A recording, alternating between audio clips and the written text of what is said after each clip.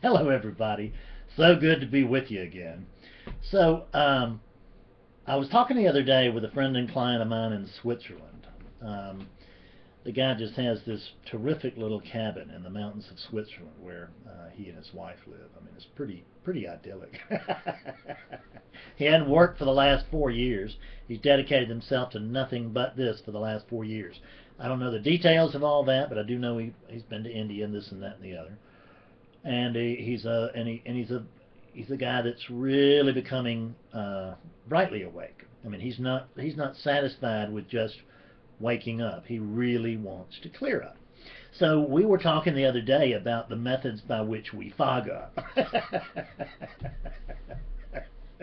And we were talking about how we add things to ourselves, because we're always in that act of becoming, because that's what we believe is the big deal, isn't it?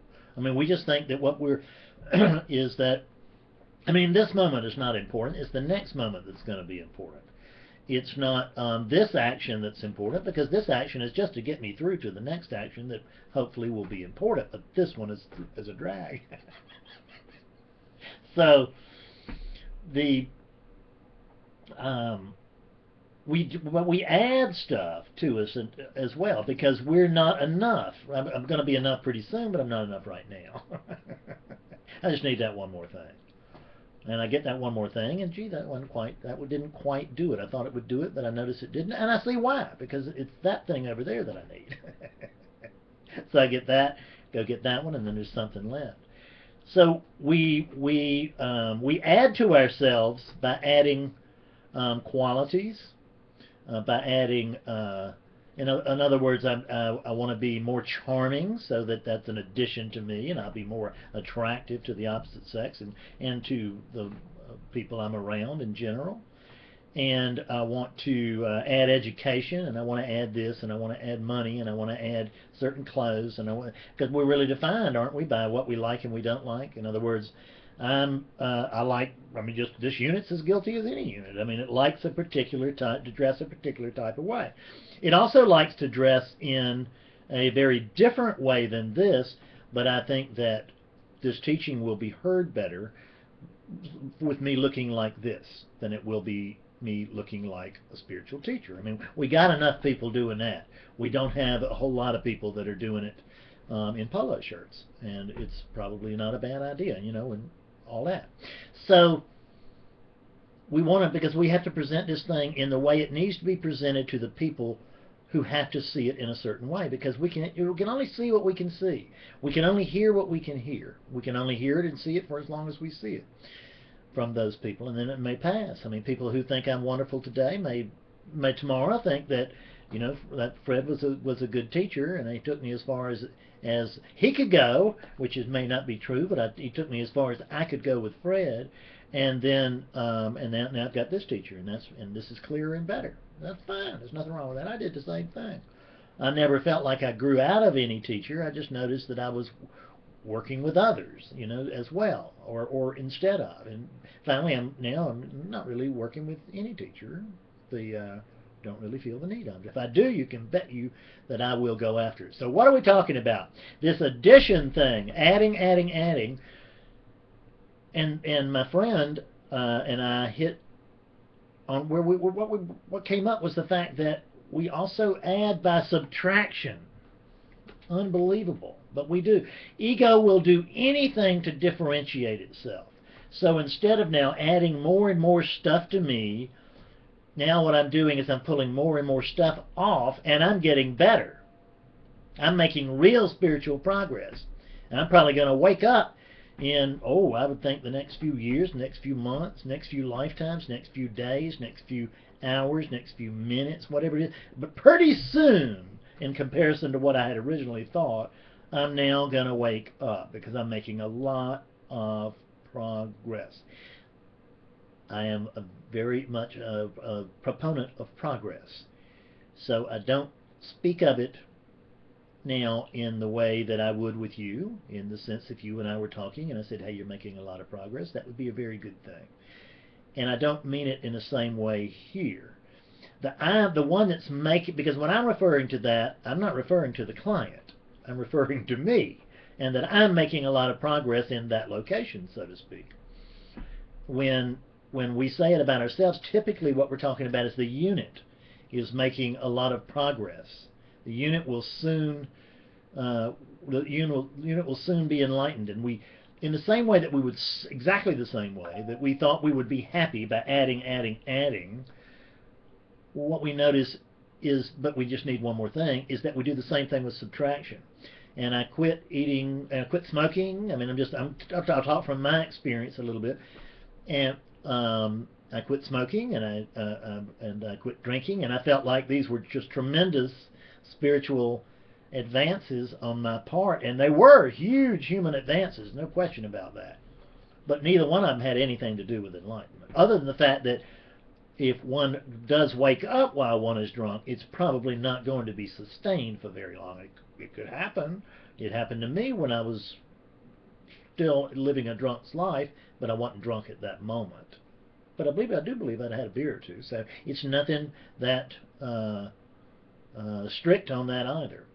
What we can subtract by giving up meat, we can subtract by giving up sex, we can subtract by giving up our names, but we're taking on now a new special spiritual name. And if I'm not careful, instead of using that to help me drop the ego, I'm going to use it the way a lot of people use it, which is to now I'm special. I'm more special even than I used to be, because now I have a spiritual name. And I want you to call me by that name, even though you can't hardly pronounce it, because then we'll both recognize that I'm a highly developed spiritual being. I mean, you get this? We have to be careful. This thing is so subtle. It will take the path itself and utilize it to extend the path. So the same thing can happen with our clothes. Again, we talked about this, but let's talk about, we can get special spiritual clothes, and they don't have to be robes and stuff. We don't have to go that far if we don't want to. It's fine if we do, but we don't want to use that as a way of separating ourselves from the herd. But we can, nonetheless, come up with, my wife dresses in lovely flowy garments and all that stuff. But I don't think she takes herself as too seriously as, a spiritually developed person or whatever. I mean, although she doesn't take it seriously. I had a woman, here's another call. I had a woman yesterday, and she called and did an introductory session. She just wanted, and I could tell by the email that what she really just wanted was confirmation of her awakening. And that's tricky, because I got to tell you that almost always when people call me to get a confirmation of their awakening, not that I've done that much of it, but I've done a fair bit of it, and it's just, I have had a lot of people call and tell me they didn't need an awakening session, they'd like to go straight to clarity sessions, but you could tell from the email they were not clear. So I have had a lot of experience on that level. But this woman yesterday, it was interesting, because she told me, it was evident from everything that she was saying that she was brightly awake. She really was. And I had been awake a little longer, in the same way that there are teachers out there who have been awake longer than me, and I can still learn things from them. There's no shame in that. I can only be as bright as I can be today. And it's not. We don't want to compare us. I'm not as bright as so-and-so. That's not true. I'm as bright as I am. They are as bright as they are. If I notice that there appears to be a little bit more light coming from that one over there, you can bet if I have the opportunity, I'm going to slide up next to it and see if some of that light will help to move me too. See if they can teach me something. I have no shame in that. I will learn. And I tell clients all the time, they'll say something, I'll say, I'm going to steal that. They'll say something particularly wonderful, and it just slips right out. It's just a spontaneous answer to something, and I'll tell them, okay, I'm going to steal that. I love that. Beautiful. I will listen to my own wisdom from whichever mouth it comes from. I have no particular preference. The unit's all caught up with the stuff that comes out of this mouth. The ego just thinks that this is the really key unit, but that ain't. But that's not true, of course. So what this woman went on to say was, I know I've reached the point where I know that either I am quite awake, or I'm totally deluded, one of the two. And I said, ma'am, I got to tell you something. generally speaking, people who come to me who want to prove that they are awake would never say that. They would never doubt themselves. They want to just be sure, and they want me to be sure that they're sure that, and so I can be sure, and I can convince them to be even more sure, and then we can convince others that they are sure, and they can teach or whatever, whatever it is that they're after. But this woman was in just complete. And she really didn't really. You could see there was not a tremendous preference there. She was happy being deluded. If that was as good as it got for her, fine. I'm happy with this. I'm happy with this delusion, man. Don't wake me up. But she wasn't deluded. She was clear as a bell, and I was able to give her confirmation, and that's always a lot of fun because I remember how important. I got confirmation from a couple of different teachers, and I remember when I did and how important that was to me. It was really a big deal. I still have a thing up here framed from Sailor Bob. And Scott Killaby gave me confirmation, and you get it. Then you don't need it. By the time you get it, you don't actually need it because it's self-confirming. But it's still nice. It's still nice, and I was able to help that woman in that way. But she wasn't calling me to really. She wanted confirmation if she was due, but she didn't want me to give her confirmation if she wasn't, and that's the difference. Because when we come and we want confirmation when we're not quite there yet, we're still adding. We're adding by addition. When we just are already sure, but we just would like, a little informal confirmation, whatever, then that was authentic. But this addition by subtraction thing is watch out. Because now I've given up so-and-so, and I'm getting more and more holy by the moment. This is what's the good news. and soon I'll be there. And it's a story of future, folks. It's just a story of future. It's a story of time to begin with, which is always a story of future or past, because there's no story about the present.